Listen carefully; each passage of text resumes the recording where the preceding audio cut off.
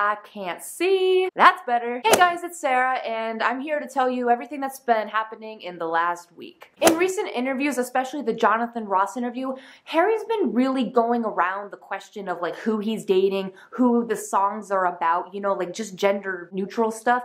And like Harry's been just saying like, oh, like I'll leave it up to interpretation. He's not giving a lot of information.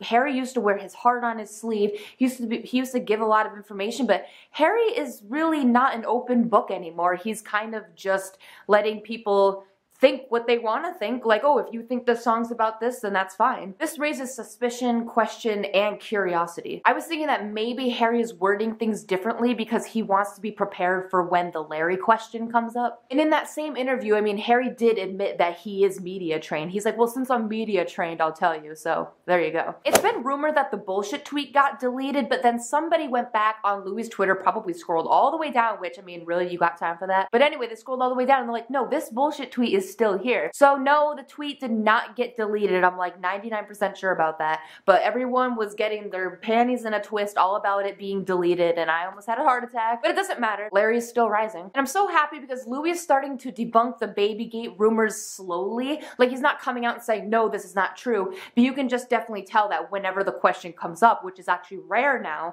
Louis is just kind of shrugging it off. It's not like a big deal anymore. Like, you don't even hear it in the media anymore. It's kind of dying down, which I think is intentional. I think the whole purpose of Babygate was for it to die down in the end. Now, what's been going around Tumblr is that there is this new Expose Larry account, and maybe it's not new, but it's Expose Larry, and basically it's this account. It kind of reminds me of Mr. X from back like in 2013, 2012 or something like that.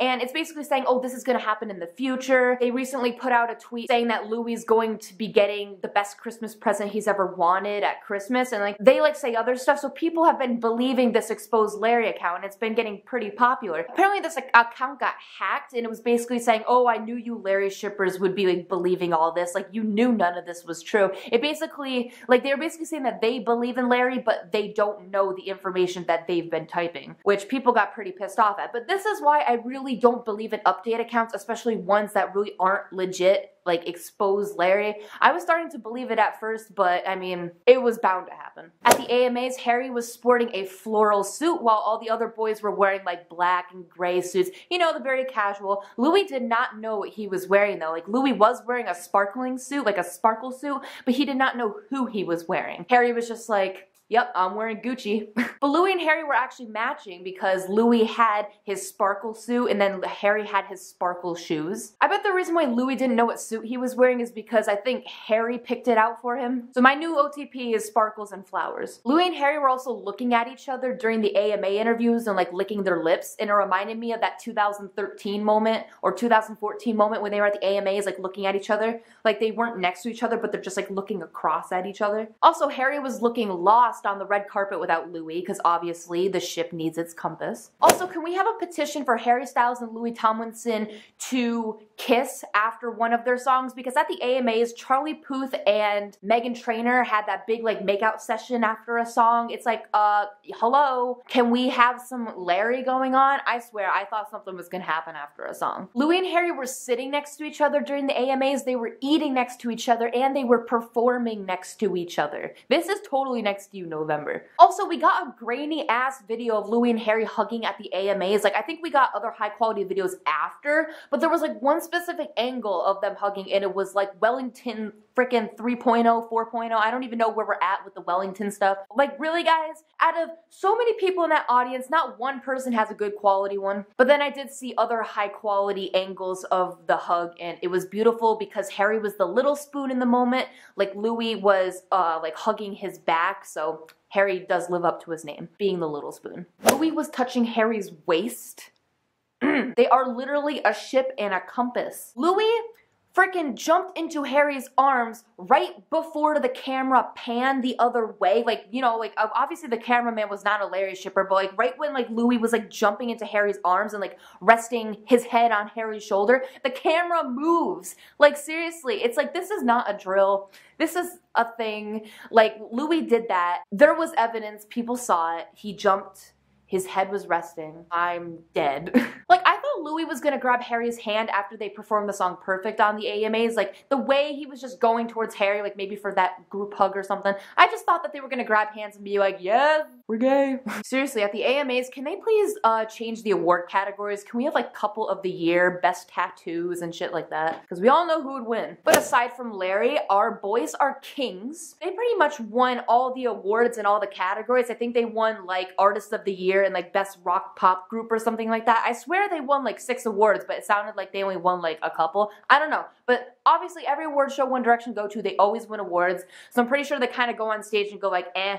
Expected. And some people were getting mad that like One Direction kept winning, and it's like, really, they deserve it. Like, it's like the competition isn't hacked, I don't think. Just calm down. They've worked so hard. But One Direction were against Taylor, Nicki, and Ariana, so for them to win against them, that's a big achievement because they're pretty big pop idols. Also, I think J-Lo said thanks, Larry. I don't know what Larry she was talking to. Was there another person named Larry at the award ceremonies? Because if there wasn't, she was definitely talking about Larry Stylinson. She is a dark Larry. Now, Perez Hilton sent out a hateful tweet towards One Direction. I'm not sure if he said at Harry, at Louis, like all of them, but he just basically like subtweeted them. Basically, he was saying that like One Direction were like, they appeared lazy on stage. They looked like they were bored. And I'm like, who are you to say that? Like, we all know Perez Hilton, like he says rude things about every celebrity and he puts his nose in people's business when it shouldn't even be there. The boys look bored. They've been working so hard and they're going to even be like taking a break. Harry hurt his foot on stage and he even said he puts in 101% on stage. They put more effort into their tour concerts than performing before an interview. See, this is what happens when people who aren't One Direction fans talk about One Direction. They don't know what they're talking about. Some people were even hating on the boys' stylist team because their outfits clashed during the AMAs. Were you nominated for an award? Were you at that ceremony? No, so just sit down. Like, shut the fuck up and sit the fuck down. Okay, maybe their outfits clashed, but why are we looking at their outfits? It's about the boys' achievements. It's about their vocals. It's about their music. It's about the band, not their outfits.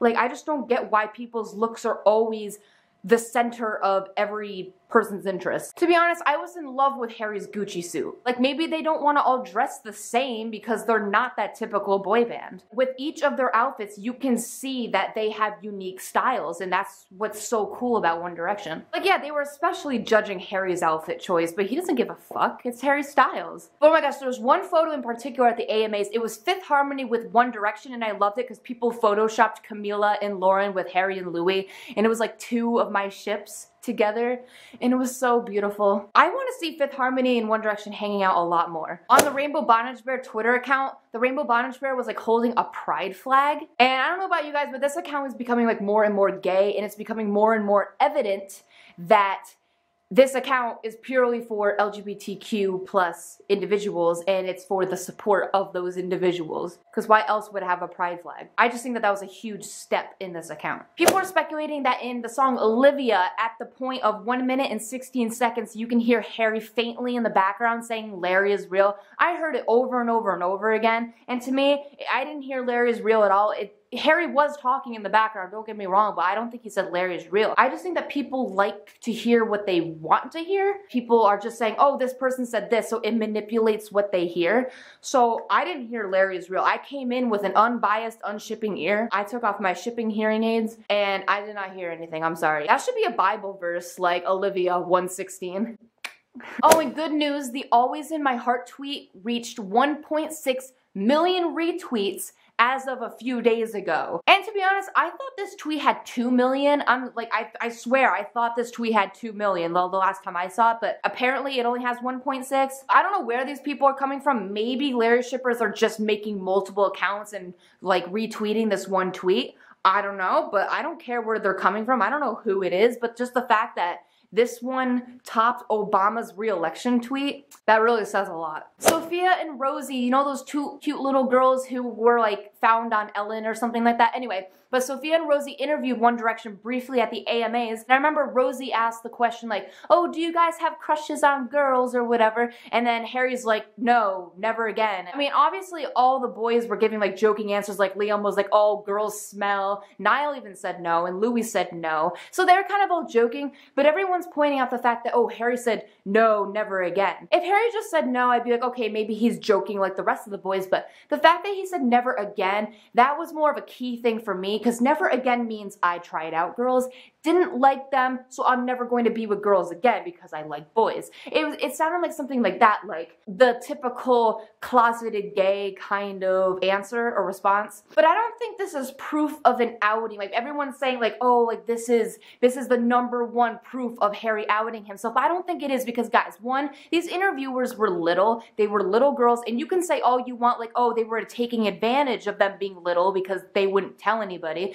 Maybe, but I'm just saying that they were little girls, so One Direction are obviously going to be joking around with them, because think about it, these girls are naive, and little girls who are naive ask naive questions, and their question was pretty innocent and naive. Do you guys have crushes on girls? It seems like a pretty stupid question, kind of. I mean, of course, most of One Direction are going to have crushes on girls. So Harry pretty much gave like a dumb response saying, oh, no, never. Like, I felt like his response was sarcastic. Like, Liam's was like, no, girls are smelly, but we all know Liam's had a girlfriend. So I don't know. I think this is all like a leave it up to interpretation thing. We can either say Harry was sarcastic or he wasn't. But just speaking from experience, people in the community do sometimes make a realistic statement, but they turn it into a joke because they want to test the waters and see how people would react. I've done it before, so maybe that's what Harry was doing. We don't know whether he was sarcastic or if he was not. But you know what? It doesn't matter, because we still have the it's not that important thing, and don't knock it till you try it. So I don't really care what Harry meant. But going back to this exposed Larry account thing, a lot of people think that Louis' sister Lottie runs the account, because the account posted a picture of somebody who looked exactly like Lottie. Like, they had the same earrings, same hair color, same skin tone, same jawline. It was basically, the picture was like from here and down. It looked exactly like Lottie, and then they deleted the picture. Maybe Lottie runs the account?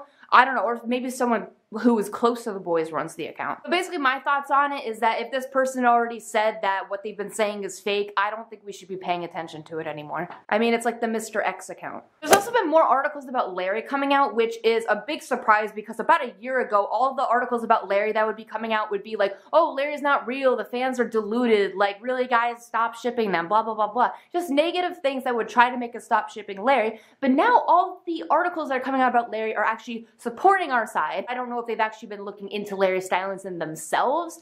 I have no idea, but I know that these articles are actually saying Louis and Harry might be coming out, blah, blah, blah, or was the song Home about Louis and Harry? Like, just like things like that. Basically, they're pro coming out articles for Larry, and I'm all for it. It's been said that James Corden released the footage of Louis talking about the toilet story, you know, like how he met Harry, and I haven't seen it. Like, obviously it did happen, like Louis talked about the whole bathroom story, but if James Corden released it, where is it? I want to see it again. My eyes need this. One Direction recently just did a press conference in Mexico. It was funny because the Rainbow Bondage Bear, if you look at their little location thing on their Twitter, the location changed to Mexico. So is it really a coincidence that Louis and Harry were in Mexico and the Rainbow Bondage Bear account changed its location to Mexico?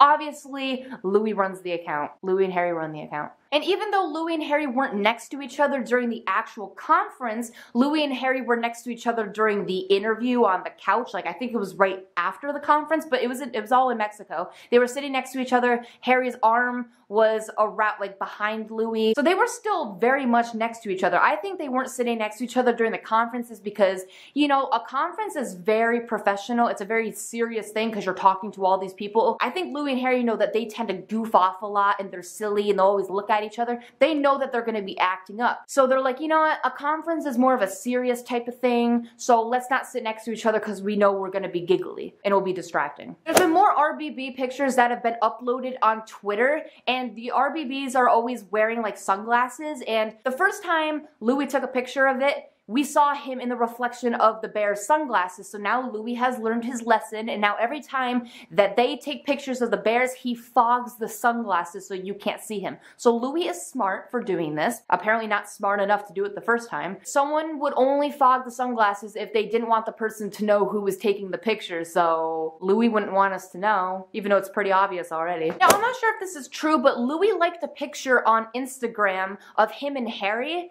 and it was captioned "Happy Husbands," and it was from the account Not the Boots or something. And I'm not sure if this is true because I went to Lou's Instagram account and I don't think I saw it in his favorites or in his likes or whatever, but someone screenshotted it. It could have been Photoshop, but it was going all around Tumblr and it kept popping up multiple days after. So apparently he liked a photo of him and Harry and it said "Happy Husband." So apparently Louis agreed with it. But that's only if this is true. And guys, it's been a year since Louis got the dagger. I think on Thursday, people were saying that it's been a year since Louis got the dagger. And that should be another date in our calendar for important days. Because we knew that ever since Louis got the dagger, that Larry went from here to here, 0 to 100. So November 26th, important day. A few days ago, Harry and Niall went to the airport. You know, there was pictures and all of that. But in the background, someone saw that Harry and Louis were sitting next to each other on that same plane. Like, I think there was a picture of Niall inside the plane, and then behind him in the distance, it was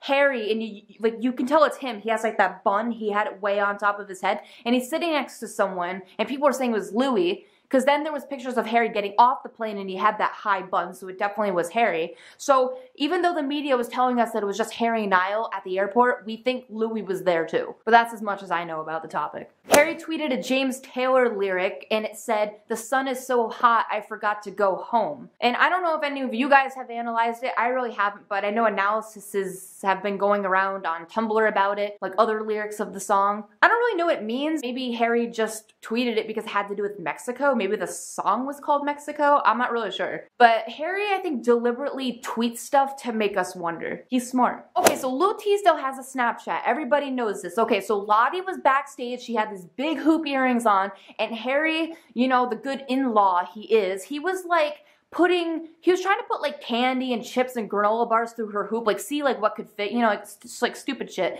And then like Louis comes by and you can like hear him say like "snap" or something. And then Harry's like, "Louis, it's Snapchat, why can't you just give me a moment?" He said it very softly, but I can make out all the words. He's talking to Louis, you can hear Louis' voice in the background. They're interacting, and then Lil Teasdale even warned Louis, and she was like, "Louis, it's Snapchat, like, shh," or something like that. Which I don't understand, because if it's just Snapchat, and if it's just Louis' sister, why would Louis have to be quiet? Like, I don't understand this. Like, why couldn't he be a part of this family bonding? Because that's what family is. Like, Lottie is their family. Larry is family to Lottie. I mean, I would have loved it if Louis was a part of this. Like, Louis putting stuff through this hoop, Harry putting stuff through this hoop, and then Lil Teasdale just filming it like, "Yes, I ship it, bitches." So, oh my gosh, we got some Larry interaction on Lil Teasdale's Snapchat. This is amazing. Okay, this was interesting. A Christmas tree exposed Larry. Louis doesn't own a house in Hampstead, but Harry does. It said he was furnishing his house with a pines and needles Christmas tree. One customer who spotted the cheery sheds a few years back was One Direction's Louis Tomlinson, who has become a regular. "The girls go crazy. They fight over who is going to go with the delivery driver to his house in Hampstead," says Lyle. Harry said in an interview that he just finished painting his kitchen red, and that's why his nails had red chipped paint on them. And then up popped pictures of Louis and only Louis' house during that New Year's Eve party. And his kitchen wall was red. Like, wow, people still doubt Larry? So yeah, basically people are saying that like Louis lives in Hampstead. So basically a Christmas tree article confirmed that Louis and Harry lived together. This is amazing. I love it. And it was unbiased too. So if I missed anything, leave it down below. And like always, like and subscribe because I make a video once a week. Bye guys.